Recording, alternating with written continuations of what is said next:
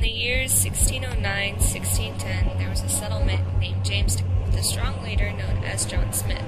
He led the settlers hoping for a peaceful and successful settlement, but little did he know that the settlers were not experienced in farming nor hard working.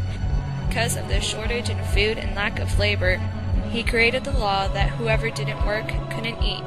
John Smith was burned badly and had to go back to England, leaving Jamestown without a leader. Without any order, food and sickness spreaded. The settlers had to resort to eating snakes, rats, dogs, toadstools, and horsehide just to survive the harsh winters. Some settlers began reverting to cannibalism, digging up the corpses from graves and eating them.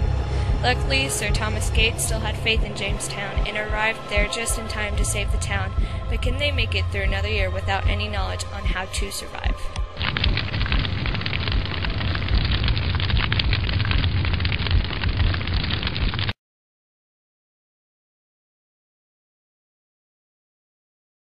A long time ago, in a small colony kind of far away from here, a little town called Jamestown starts producing enough food crops to survive.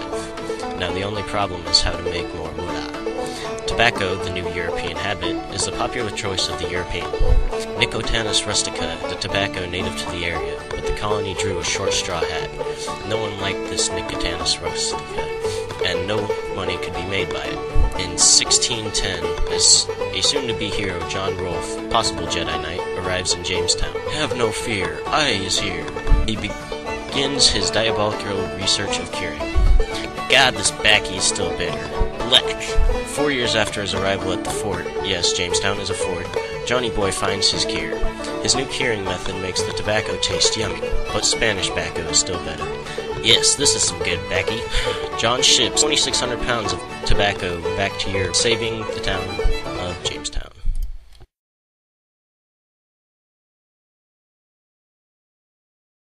Attacking the church, accusing the church of corruption, one man standing up for his beliefs wrote the 95 Theses, a document that changed the church and spreading new ideas across Western Europe rapidly, and started the Protestant Reformation of 1517. When the unity began to break apart, one man was to blame. This one man was Martin Luther. After attacking the church and accusing it of corruption, he was banned from the Catholic Church. This attack on the Catholic Church marked the beginning of the Protestant Reformation. Lutherans' corruption, the Bible, not the Pope, is central means to describe God's word. Justification is granted by faith alone. God's works and sacraments are not necessary in order to save. Soon after being expelled from the church, Luther founded a church of his own, and called it the Lutheran Church. Will this soon end the battle between Martin Luther and the Catholic Church? Will Luther himself expand on his beliefs and continue to spread them throughout Western Europe? When will the Reformation end?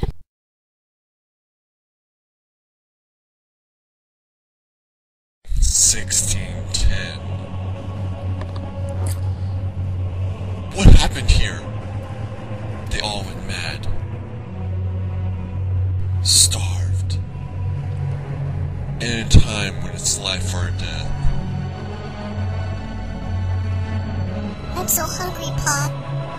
In a time when it's man versus man. I know, son. Me too. There's only one thing to do. Coming this winter, you won't know what you're eating. You better leave. And if I don't? I'm just gonna have to kill you. The Jamestown Animals in theaters, December 14, 2011.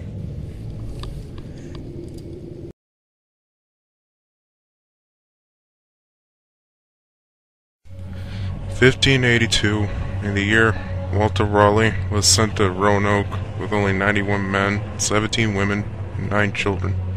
Roanoke's governor, John White, went back to England for supplies. He doesn't come back until 1590 because of a war that broke out between England and Spain. When he comes back, no one was there. The only clue he had was CRO written on a pole. White searches for months and doesn't find anything until one day he sees one of the women who had came over with Raleigh. She was about to give give birth and was dying. Shortly before she dies, they're giving birth to a beautiful baby girl. Her name was Virginia Dare, while White soon finds out what Crow meant.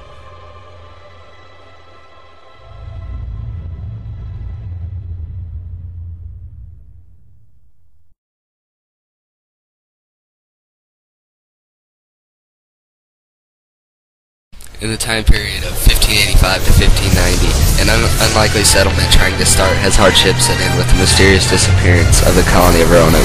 Now that we have built the settlement, I'm going to get more supplies. I'll be back soon. I saw a Native American camp about 2 miles down the island. We might find supplies there for our camp until John gets back. Kicking Bird, the Indian leader, tells settlers this is disrespectful to our tribe. If you don't leave peacefully, we will attack and kill you.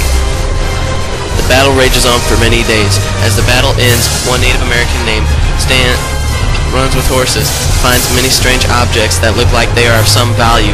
When he touched one, a bright light came from outside. Runs with horses ran outside and saw Kicking Bird flying up into the sky towards the bright light. A few years later, John White returns. He returned later because of the battle in England and is surprised and startled that everything and everyone is gone.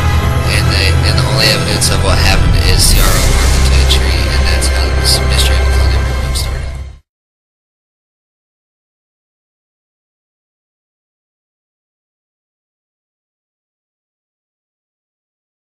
In 1585, a colony called Roanoke was founded. Shortly after, their leader John White left the colony all on their own, and shortly after that, they all ran out of food, and then they began starving. But the Indians had plenty of food, and the colony was planning on making an attack on the Indians and trying to steal. The Indians found out that they had been stealing food for a while, and they planned to attack. All the colonists tried to back, but the Indians overpowered them.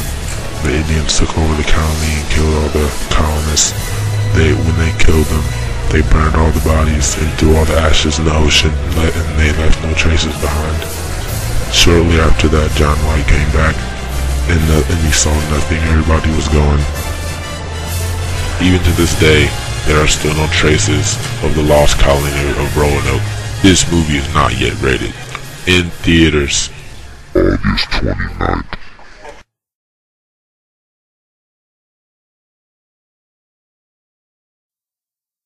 The year is 1609. Chief Powhatan decides to help the English settlers and Captain John Smith. There isn't enough food, so the settlers decide to raid the Indians. But the Indians fight back, killing a lot of the settlers. There are about 60 settlers left to fight, but the fighting stops when Pocahontas gets captured. Since she is Chief Powhatan's daughter, he has his Indians stop fighting the settlers. Also, the Indians teach the settlers how to live off the land and grow food.